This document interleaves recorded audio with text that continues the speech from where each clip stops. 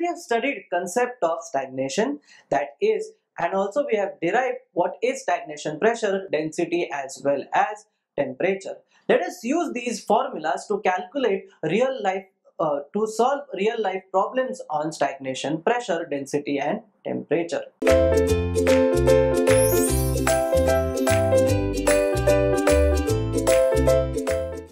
So we have a problem which states that find the Mach number when an aeroplane is flying at a velocity of 110 kilometers per hour. So that is what is given to us, that is the velocity.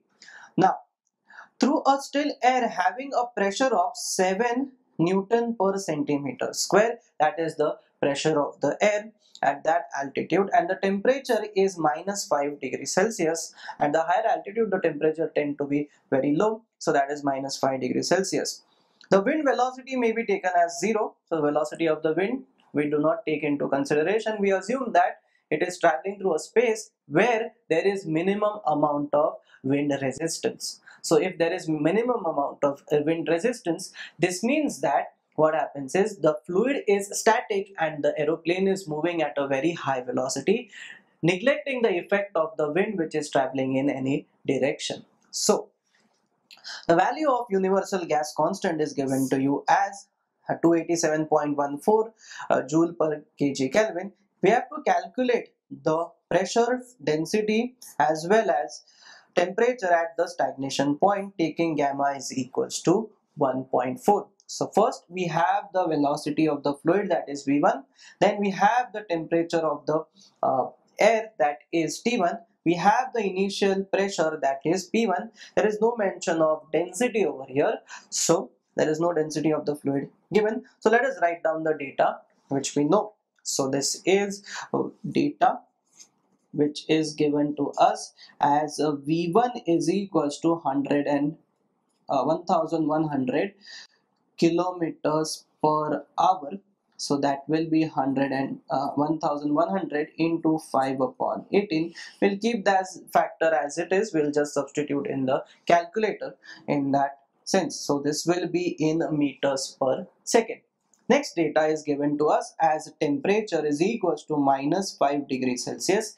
The important part over here is that we have to convert this into Kelvin. So this will be equals to -5 degrees Celsius plus 273. This will be 268 Kelvin. That is the temperature T1 of the air.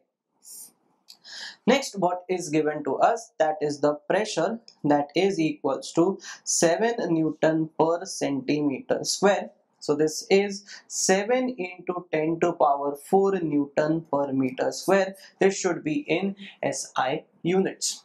So we have all this initial data. Let us calculate first the Mach number, then we have to find all the other density, all the other things. So first thing we have to calculate is the Mach number, then we have to calculate what is stagnation density, stagnation pressure and stagnation temperature.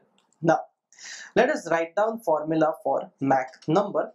So Mach number is given as M1, that is Mach number of the air, will be equals to V1 upon C1. So the air will be constant over here, velocity of the air is constant, but the plane is traveling at a higher velocity, that is 1100 kilometers per hour. So let us substitute this. But over here the problem is we don't have the sonic velocity, that is the velocity of sound. So we know that for an adiabatic process, C1 is equals to root of gamma into R into T. So this will be calculated as C is equals to, that is square root of 1.4 into 287.14 into the temperature is 268. So the velocity of the sound after the calculation comes out to be 328.2 meters per second. That is the velocity of sound for an adiabatic process. Now let us substitute back in this equation. So the Mach number over here will be given as 1100 into 5 by 18, just converting this into kilometers per second, upon 328.2 0.2. So this will give us Mach number which is in the close range of 0.31. It is a subsonic flow. It is not traveling, but it is tending towards the value of sonic velocity, but it is a subsonic velocity. So we have calculated the Mach number. Let us calculate what is stagnation pressure. Now, the formula of stagnation pressure is given by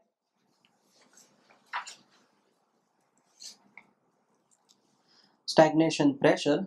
PS is equals to P1 into 1 plus m1 square by 2g into gamma minus 1, the whole bracket raised to gamma upon gamma minus 1.